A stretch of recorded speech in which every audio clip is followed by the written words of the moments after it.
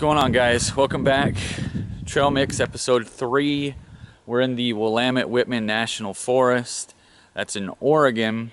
We're a little bit outside of Sumter, Oregon. We're about 7 or 10 miles outside of Sumter, Oregon, which is kind of a little mountain town off of I-84. So if you're looking for this place, you want to take I-84 to the Baker City exit and go off, and you go south about 27 miles to get to here.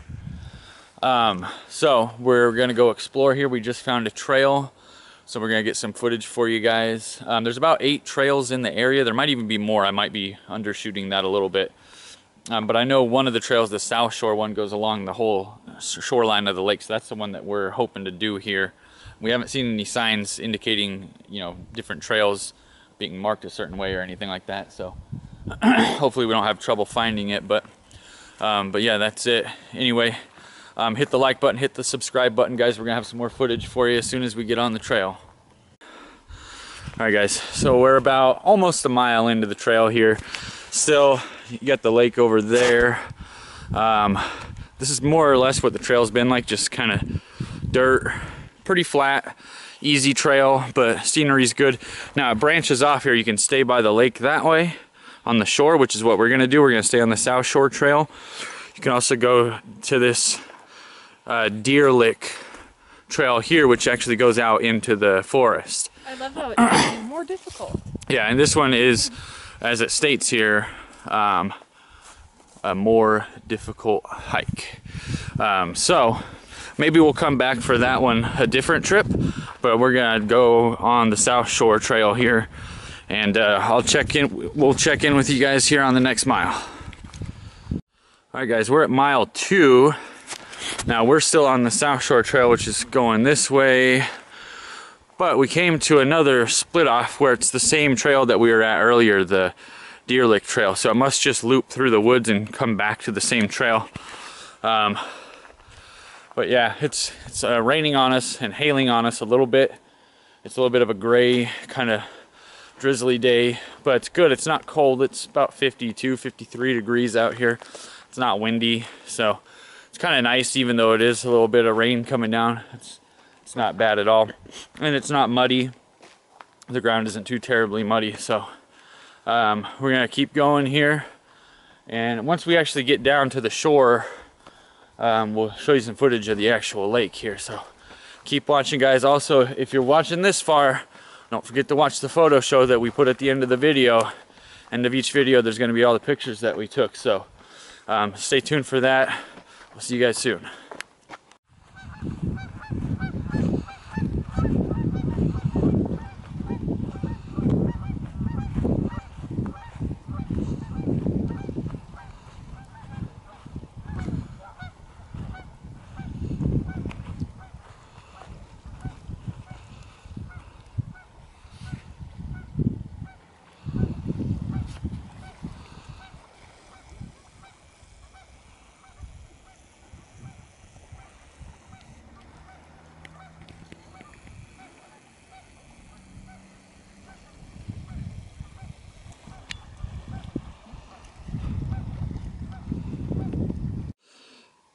Alright, guys, mile 3. Trail splits off here. So that way stays by the shore, that way goes somewhere over there. There's no name for this trail that it splits off to, though. There's no sign like the last one to tell us what the name of the trail is and so forth. So, but we're just going to continue on our path going down here. Now, the map, according to the map, when we calculated it, we guessed it to be about an 8-mile out and back, so 4 in, 4 out. Which means once I reach that point where we're turning around, I'm not really going to be filming the same stuff coming back. So we'll do the wrap up and stuff after that, and then the photo show and all that stuff. But I won't be doing any more video once we're headed back. So, but I'll shoot some when we get to the 4-mile mark here. We'll see you guys in a little bit.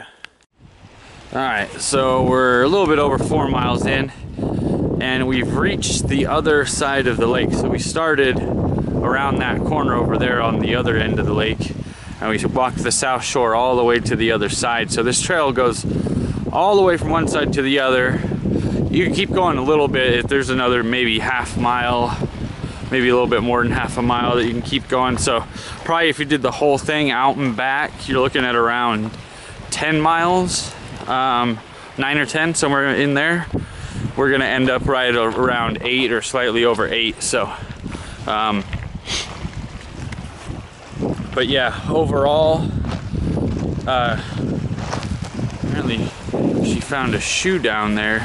Why are you messing with people's shoes? She fished up a shoe down there. So, no, I would say overall, it's a nice, easy trail. It's flat. There's not really much uphill or anything like that. So it's good for, you know, if you're just looking, you're not looking to exert yourself, but you want to get out of the house and go walk around, get some fresh air. This is definitely a good trail to do that.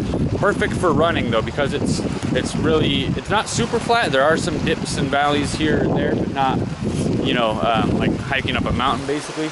So good for light walking, you know, if you want an easy hike. Also good for running if you want to do some trail running.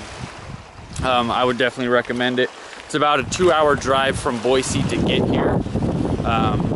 So we're gonna head back to town. Stay tuned for the picture show coming up after this. Hit the like button, hit the subscribe button. Till next time, guys, from us here, take care.